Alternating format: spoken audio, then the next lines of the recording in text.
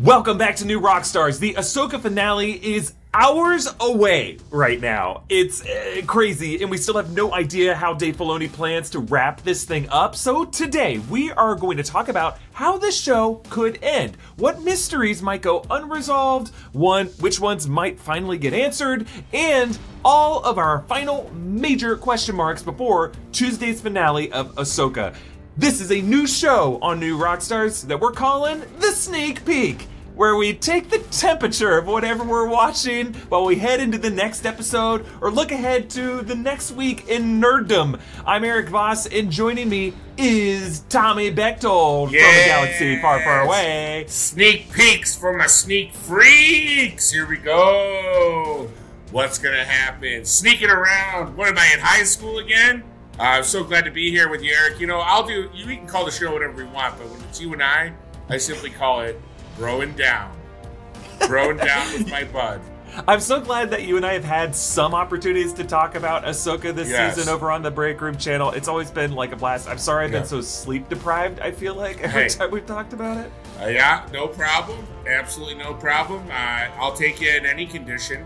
You know, fully rested, sleep deprived, 3/4 shields, 30% shields at 8%. I can handle it. Let's talk about what's coming up on the calendar right now. This Ahsoka finale. Tommy, what are your biggest questions heading into this final episode? All right, so here's my biggest question going into the finale, Erik. There are a lot of storylines that need to be wrapped up, but specifically Baylan. How are they going to wrap up his story when there seems to be so much ground to cover, and you know there's the unfortunate reality of the real life actor? What do you think? What do you think are we going to see a full story arc? Yeah, we got to pour one out for Ray Stevenson. Yeah. He did so good on this show, and like whatever happens with this character in the finale, I think he just deserves a standing O for everything he did. Yeah. And I'm still trying to figure out. I mean, I love being in this state of mystery because on one hand, it seems like he is the most mysterious character, the one character whose like central journey we're still asking a lot of questions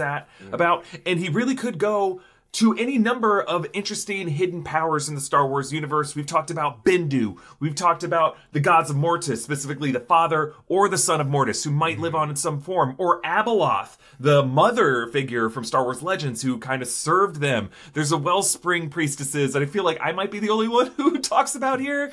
There's like Zepho and Kujit, you know, from the ancient past. I'm also, though, wondering if the reason why we've seen so much of Baylan's skull is they just included every wonderful take of Ray Stevenson because they knew this is his final role. And then now they're kind of setting him up to be an interesting character because they want to show all this great acting. But we might not get some big answers about what is calling to him. We might just hear like a voice that's a whisper in his head, and then he kind of goes off into the sunset, and that's it. Yeah, I agree with that last sentiment. That is... I think, first of all, that's a wonderful instinct for the creatives to have had, given the performance. I think they have done a nice job of setting up that he sees an end to his master-apprentice relationship with Shin. You know, like, clearly, the episode 7, there's a literal separation, and he gives her parting. He even says, this is my last lesson, or one last lesson, or something like that. So, you know, I think...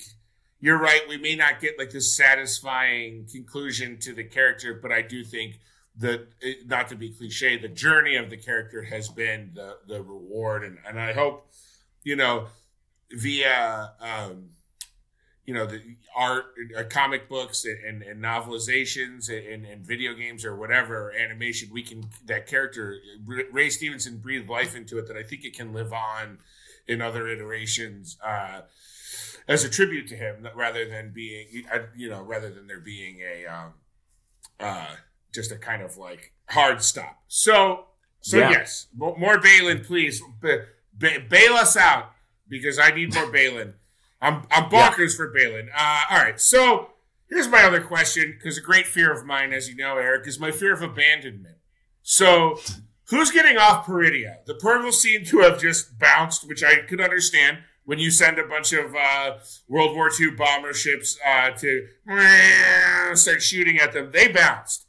Also, I know that this wasn't the effect. Them bouncing made me laugh so hard. Like that scene, I know it was supposed to be kind of funny. Hugh Yang being like, the pergola offering cover, and then there was them just going, was, yeah. So I don't think Thrawn is selling tickets for the Star Destroyer for rides. It's not Elon's Hyperloop in Vegas where you can ride in a tiny Tesla for 2 minutes. But who's getting off Peridea? I think they're all getting off Peridea. I think this episode is I think the finale episode is gonna take us back to the Star Wars main galaxy, because I don't think we're done with Hera and Jason yet. I don't think we're done with like even Xiono and maybe we're done with Xiono and Mon Mothma. But I feel like we gotta have Hera, we gotta have Zeb. Like, they wouldn't have created Zeb for the Mandalorian. We'll talk about cameos in a second, but I think they're all getting off of Peridea. They're all getting out of this galaxy, and we might have like a final battle or like the setup of a future season that's setting things up in the main galaxy on like the planet of Dathomir or something like that. My hope is that the final shot of this season is something either of Ezra on Lothal or Thrawn on Dathomir. Yes. Well, either one would be thrilling. Now, you kind of alluded to this in your answer, but do you think Filoni is going to get the whole Rebels gang together? Is there a chance we get a Kanan Force Ghost? We already talked about Zeb, which I've come a long way on Zeb. Through watching all of Rebels for a project for the channel, I went from being a Zeb hater to a Zeb okayer. I now kind of enjoy Zeb.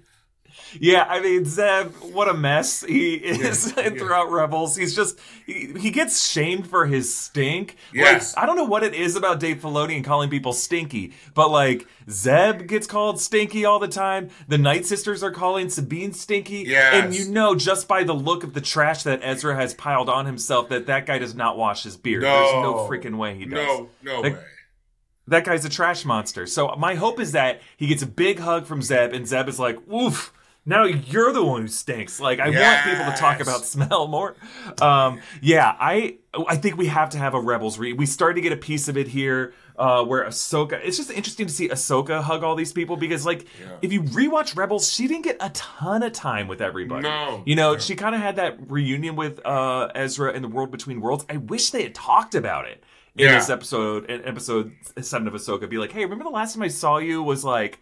we were in some other ethereal space, and she could have been like, I was just back there, and I saw Anakin. Like, I want them to compare notes. People just keep not talking about things. Like Sabine, she's like, we'll talk about it later. It feels like I'm watching Tommy Wiseau in The Room. Yeah. Like, I don't want to talk about it. Like, don't worry about it. It's like, talk about it. Yeah. This is huge. Yeah. So I think, like, I just had a video come out on the New Rockstars channel on Friday where I made the case for how we could see Freddie Prinze Jr. in live action as Kanan and the World Between Worlds. I think everything is set up for it. I think we've been seeing that a publicity photo of Freddie Prinze Jr. in like a leather jacket on the dashboard. I think that's what they used for Kanan. They just penciled in a bit of a goatee or whatever. Yes. So we got to see like a full Rebels Ghost Crew reunion. So producer John and I were having a conversation yesterday talking about Filoni, and I think that you can tell that he works out some of his catharsis of his middle school bullying out in these shows, because I think the smell thing, I think he was called smelly as a kid, and I also think at some point somebody took his very realistic souvenir lightsaber and broke it, because that guy is so against Jedis using their he will do anything but have them use their lightsabers. I mean, we've seen some cool lightsaber battles, but he's like, I mean, he'll have characters like forgo, I don't need that anymore. It's like somebody snapped his Yoda lightsaber over their knee and called him Freakoni or something like that. And like, or Filoner. I like that. Anyway, on a happier note, what about those damn witches of Dathomir?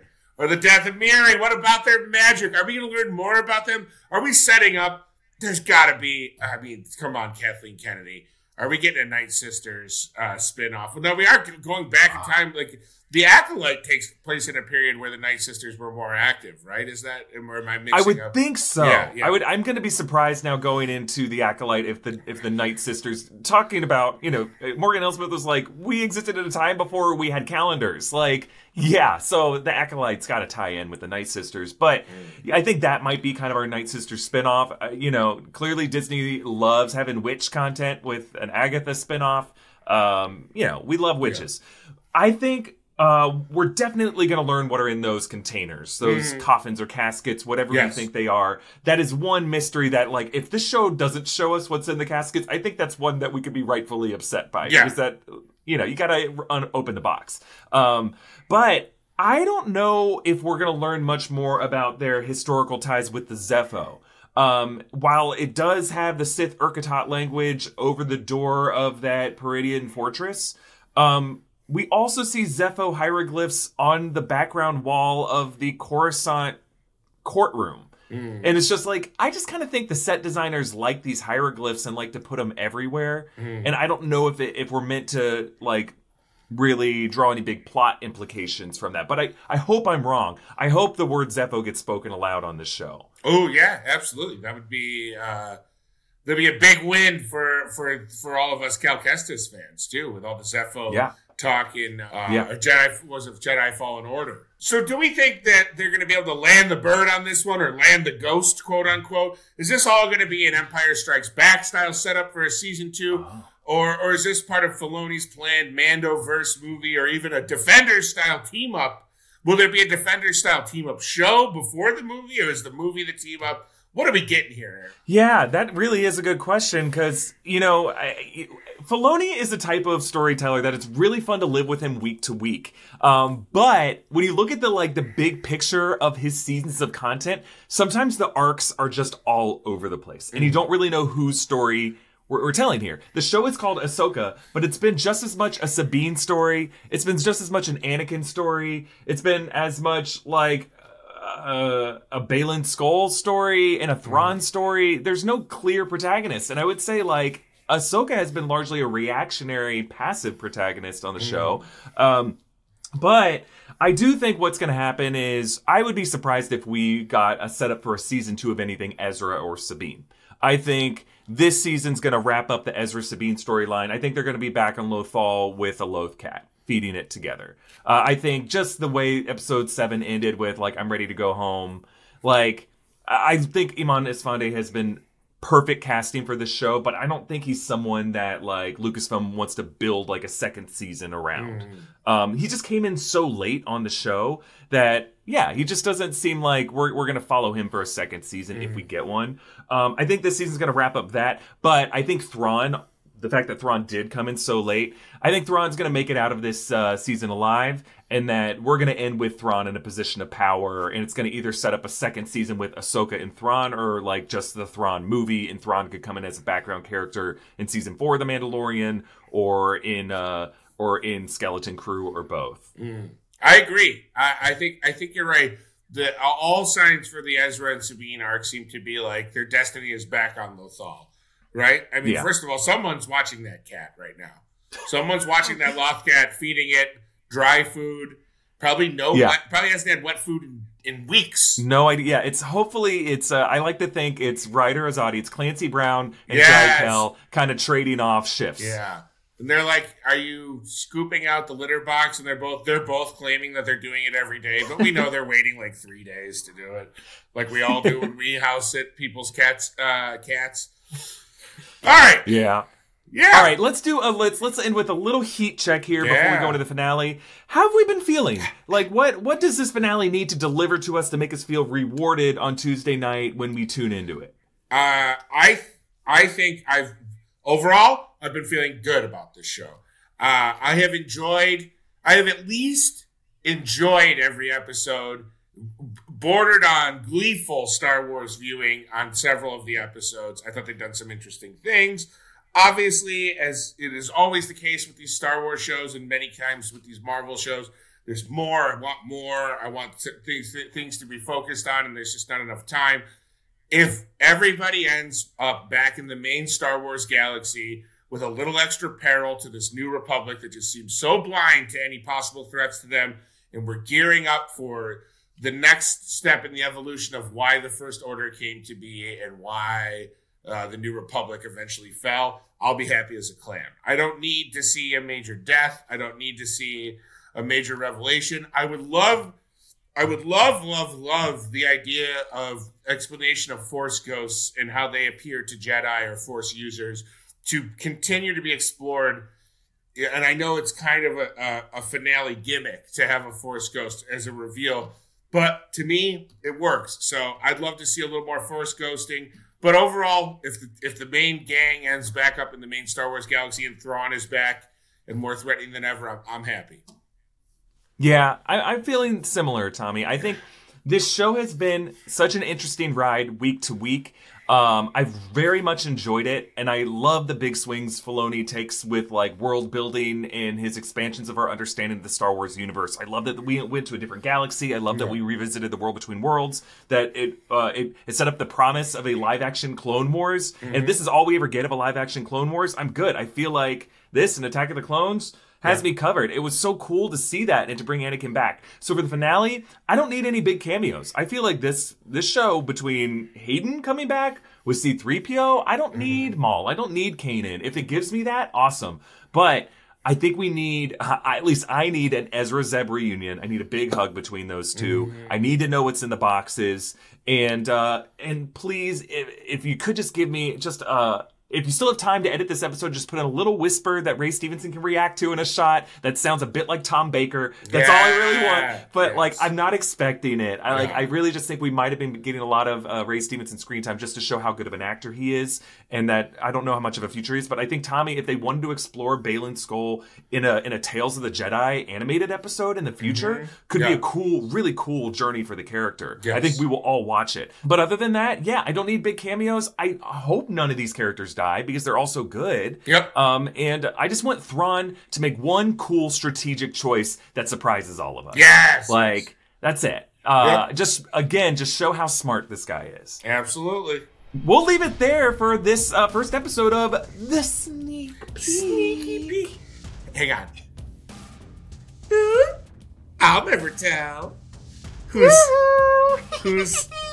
sneaking around. Oh God, they're gonna gif us and make fun of us. I don't care. Shame me, internet. I don't care. We used to do a segment called Find My Shame. I don't know if I want to do that ever again, but remember we used to do Find My Shame? Oh, mine's all in the backyard, buried in strategic holes. All right. So we got a big week coming up on the New Rockstars Network, the New Rockstars channel, the Break Room, and the Deep Dive. We got our Ahsoka reaction to the finale coming Tuesday night.